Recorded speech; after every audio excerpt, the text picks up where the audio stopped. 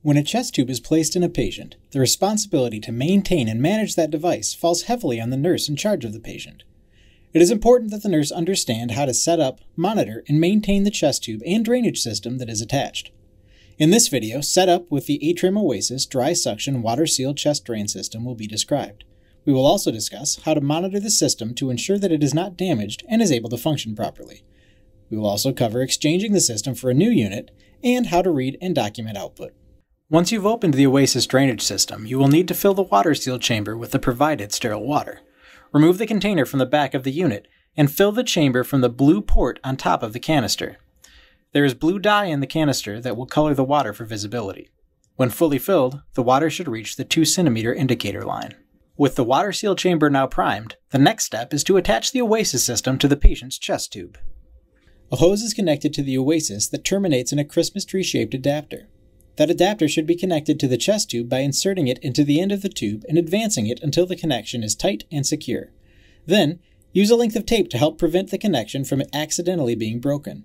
Under normal circumstances, this connection will not need to be broken while the chest tube is in place, so the tape will not need to be removed at any point. Next, attach the unit to the wall suction.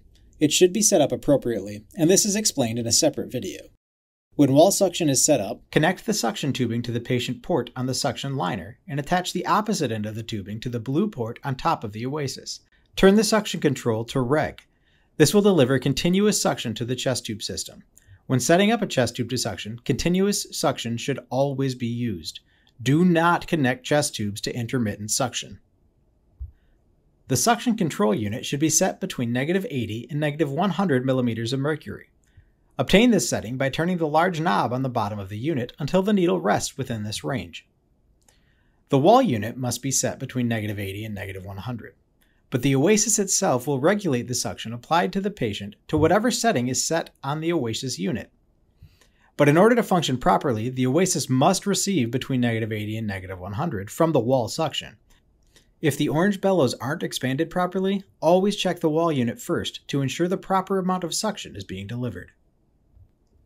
With suction turned on and attached to the Oasis, the chest tube should begin to drain. For this demonstration, this container will serve as the patient's pleural space, and the red fluid must be removed. When the drainage container is above the level of the patient's chest, like it is here, the drainage cannot reach the Oasis container.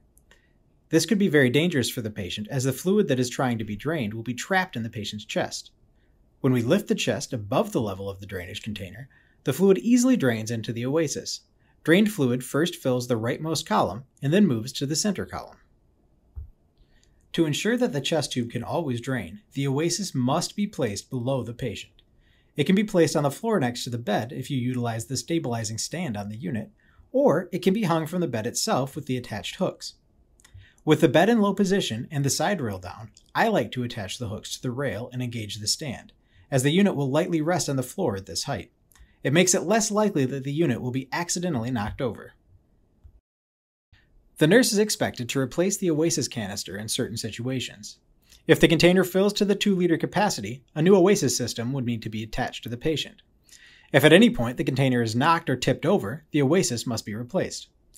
If you see the container get knocked over, obviously you'll know what needs to be replaced, but oftentimes the patient kicks it over accidentally when the nurse is not in the room to see it. How would you know if it's been knocked over? If you look at the drainage columns and you see fluid in the second or third columns when the previous column isn't filled to capacity, that is a clear indication that the system was knocked over and will need to be replaced as soon as possible.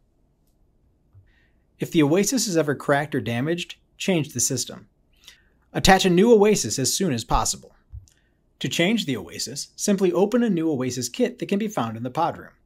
Prime the system with the provided sterile water, and then remove the tubing that is attached to the new Oasis system.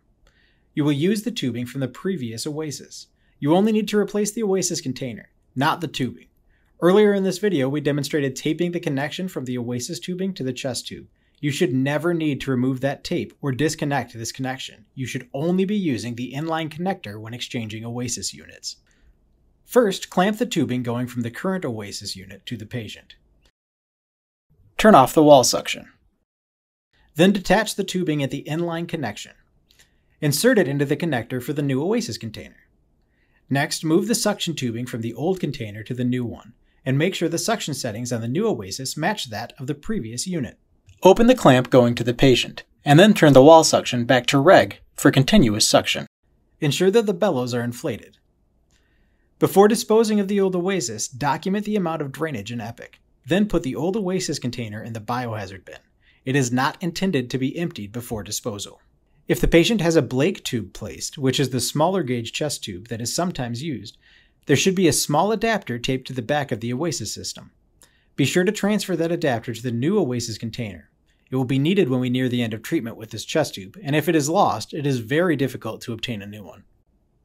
Once the Oasis is set up, there really isn't much that has to be done with this system, apart from monitoring it and assessing your patient. One thing, though, that does need to be done is documenting output volume at the end of every shift. Take a Sharpie marker and mark on the Oasis container how much drainage is present at the end of the shift. Draw a line and write the date and time. Then go to Epic and chart the output volume in the chest tube section. In this case, we will chart 340 milliliters of output.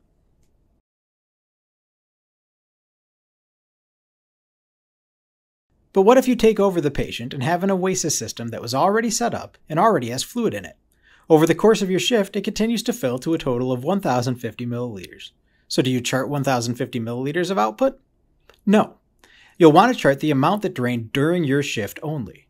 As long as the previous nurse marked the container at the end of the previous shift, this is an easy process. Take the 1,050 milliliters and subtract the 340 milliliters that were already present in the container at the beginning of your shift.